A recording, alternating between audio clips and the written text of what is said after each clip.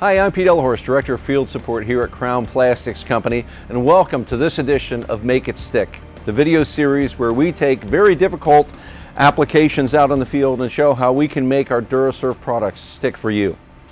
One of the applications we're going to be talking about today are package distribution chutes and package delivery chutes. What we have here is what is typical in a package delivery situation. Now, as you can see, these chutes are typically steel. They usually have a radius in there. But again, with them being steel, the coefficient of friction of steel is not that good. So what ends up happening is a lot of companies will spray lubricants into these chutes.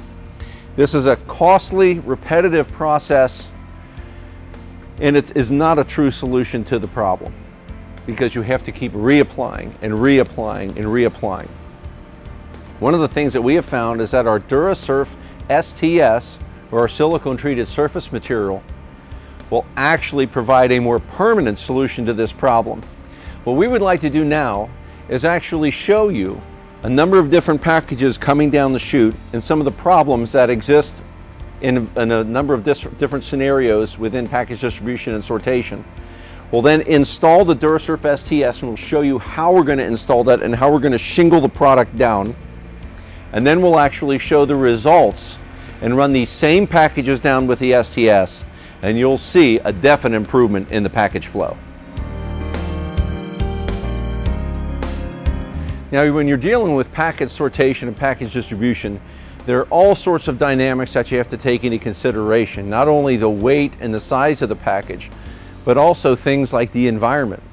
You can take a small 5-pound box, which may or may not go down based on how much chute lube you have in at the time. You may even have a situation where you're distributing or handling small, light envelopes or padded envelopes. These are a real challenge in the package distribution market because there's just not enough weight to give the package any velocity. You're also running into situations where either the humidity may be high or maybe it's raining outside. Packages are coming in wet, and for that reason, a lot of packages do not come down the chutes. We've heard of situations where some package distribution facilities will have to bring in 14 additional people and give them poles just to push product down the chutes because the packages just will not flow on their own. Now, what we're going to do in order to solve the problems that you just saw is we're going to line the chute with our DuraSurf STS, which is a silicone enhanced UHMW material with an adhesive backing. Now, in order to do this, there are a few things that we are going to need. The first thing we're going to do is prep the surface of the chute. Obviously, in a lot of cases, there's been a lot of chute lubricant that has been in these chutes. Sometimes people are spraying Pledge or who knows what in there. We've got to get that cleaned out. So the first thing we're going to do is we're going to use some acetone or some MEK to really break down a lot of the heavy buildup that's in the chute. We're going to follow that up with a wipe down of isopropyl alcohol. At that point in time, we're going to start installing our panels of our DuraSurf STS. Once the panels, which we've already had these cut to size, once these are in place, we'll make sure that we use mechanical pressure. Or in many cases, what we recommend is a roller, like you see here. And we're going to use that to apply mechanical pressure to the part once it's in place. And you'll see really that the installation is very quick, it's very simple, and the beauty of this system is it can be very easily retrofitted into almost any system that's out there in the field today. Okay, now the first step, as I mentioned, would be to wipe down the chute with the acetone. And again, what you want to make sure is make sure you use plenty of acetone on the rag. Don't be shy about it.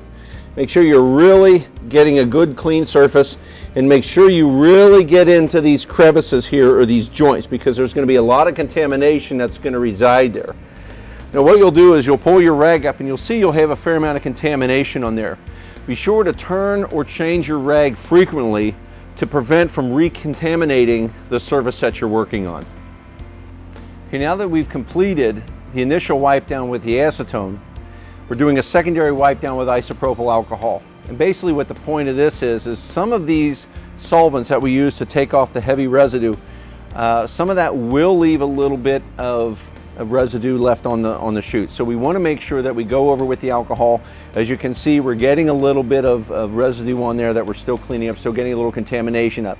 So again, frequently turn your rag or frequently change your rag, but this is why this step is very important. Also, the alcohol evaporates cleanly, and the alcohol will not leave any residue in there, which will be important when we go to bond our material.